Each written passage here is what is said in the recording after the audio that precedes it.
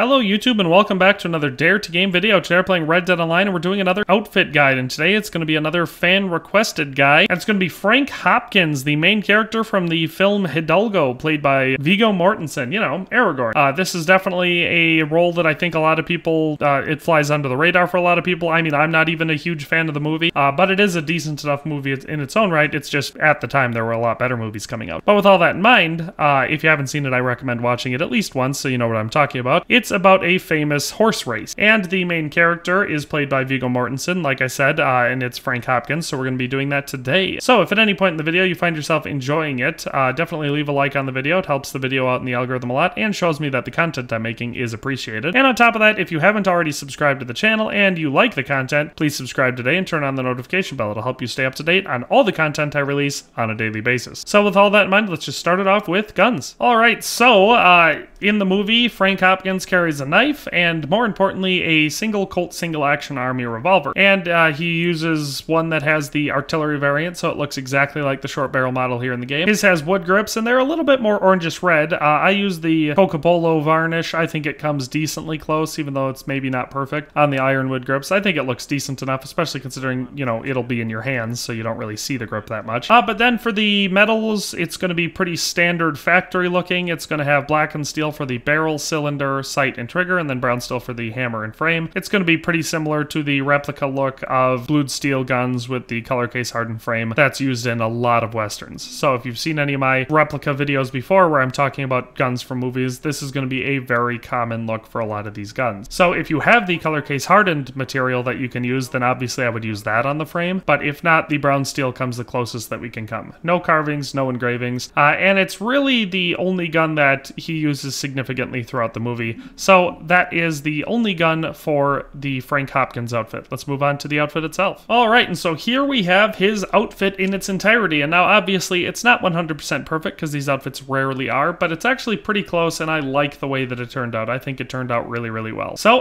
for starters, just for hair and facial hair, we did leave some stubble on because he's got stubble in the movie, at least for most of the movie. And then for the hair, we just did a medium short length, kind of sandy blonde or real light brown hair color, because that's the color that his hair is in the movie. It's you know, pretty undistinctive, I guess would be a great way to call it. It looks real white bread, but it matches his from the movie pretty well. So let's just go through the items that I used to make up this outfit. So for the hat, I used this lighter tannish brown variant of the Inkstone hat. It's not 100% perfect, but it does match his hat the best, at least in my opinion, out of all the available options in online. His is slightly less, I guess, uniform looking. It's a little bit more crumpled up, and the brim of it doesn't dip down quite so far in the front. But I think this hat comes the closest to imitating his from the movie, at least out of the available options in the game. Now for the neckwear, I had a real hard time deciding what I was going to do. He wears a red, either large bandana or neckerchief or something around his neck, but it's tied like the day shoot scarf is here in the game. So it kind of drapes down in the front and goes around the back of his neck, and, you know, the bulk of it's around the back. His in the movie is red, so I could see the argument for just using a red bandana. I almost did that, but this one is the style of his from the movie better, even though it's a different color. So it really depends. I think the day shoot scarf looks better just because of the style, but if you want to try matching the color, then a plain red bandana is going to be your best bet, or even a red neckerchief is going to be the best bet. But I think the day shoot scarf style is more important than the color. So that's the neckwear I went with. Now for the shirt, this is my only area of contention that I've got. So the Robero shirt with the sleeves rolled up looks a lot like the shirt that he wears in the movie, at least for a good chunk of the movie. The only problem I've got is, for some reason recently, the Robero shirt is doing this weird clipping thing up on the shoulders, so you can see his skin up on the shoulders. I'm not a huge fan of that. I mean, the day shoot scarf helps hide some of that, but not all of it. But that is the primary option I have. Now, of course, if you don't have the Robero shirt, because you missed it in one of the quick draw passes, I believe it was quick draw pass 2, then obviously the shirt's not an option, so we have to use a different one. Honestly, the dirty white variant of the Union suit is probably the next best option. I know it's not 100% perfect, but it matches pretty well. The style looks about right, and this one has the advantage of being a little bit more skin tight, so it's a bit more form-fitting like the one that he wears in the movie is. So if you don't have the Robero shirt, then this one also works, again with the sleeve rolled up, but I think the Robero shirt looks better. Then for the gun belt, the light brown variant of the Bandit gun belt matches his decently well. Now in the movie his sits much higher. It's right around his waist. It doesn't drop down his leg like this, but it is a plain brown gun belt. His doesn't have bullet loops, but you know, we can't win everything. His does have a square brass belt buckle like this. His is bigger, but this still matches the style. And it has that, like I said, the uniform lighter brown look. It matches very well. So this is the weapon equipment I went with. Then for the pants, I went with this light brownish tan, almost kind of yellowish variant of the Cabrera pants. In the movie, his are slightly more subdued. They look just a little bit darker brown, but not as dark brown as a lot of the other pants options in the game, so I thought it was better to err on the side of these since they're a bit lighter. His are like a real dark khaki, or like a dark beige color, not actually brown. So I think these match decently well, and they also match the style, like the waistline of these and the way that they're cut down the sides and the, I guess, crotch line or whatever you call that there to keep it about the same height.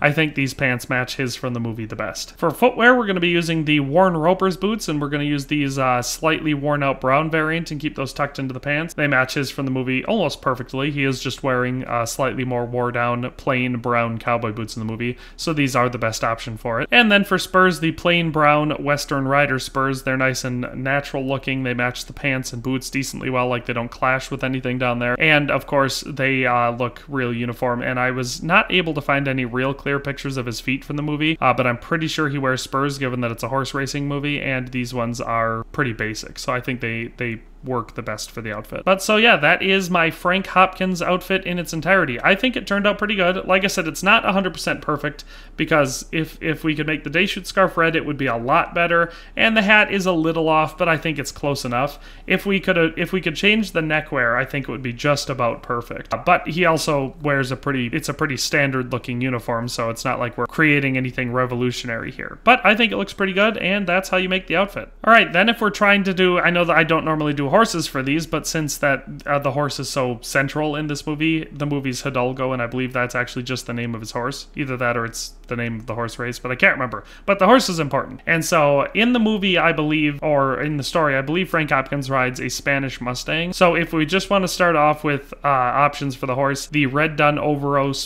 Mustang is probably the best, because it is actually a Mustang. And it's got the approximate right colors. Now the one in the movie is a bit more white than brown, so this one goes the wrong way with it, but it matches decently well, so that's one option for the horse. Another option would be the Criollo, or Criollo, I think is how you say that, Criollo, and the Sorrel Overo works decently well for that. It looks pretty much like it. Now this one has a little bit too much white and not quite enough brown, but it looks similar. The Spotted Tricolor Norfolk Roadster looks decently well. Again, it matches. This one might match the pattern the best from the movie so far. It looks pretty dang decent. The face has a little bit too much brown and a little bit, you know, it should have more white. But the mashup on here looks pretty close to what it looks like in the movie. The Skewbald Gypsy Cob looks almost perfect. Of course, the feet look a little bit different, and it's not very fast, so it wouldn't be very good for a horse race like this.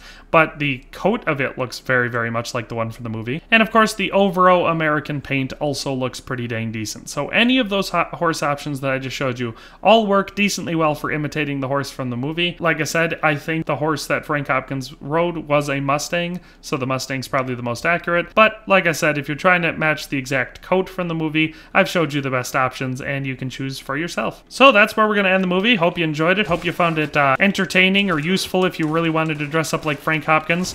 If you're one of those people out there who really, really like the movie Hidalgo, I finally made it. So this, like I said, this was a fan-requested video. So if you've got any requests for maybe a favorite outfit you've got from a Western that you just haven't been able to figure out, or something that you just think would be really cool, definitely leave that down in the comment section. Obviously, I do fan requests whenever I can. I always look at them, and I'll usually try to make them. I can't guarantee that I'll make every single one of them, because sometimes they just don't turn out, or sometimes, like, I'll make it and I'll be like, yeah, that doesn't look all that special.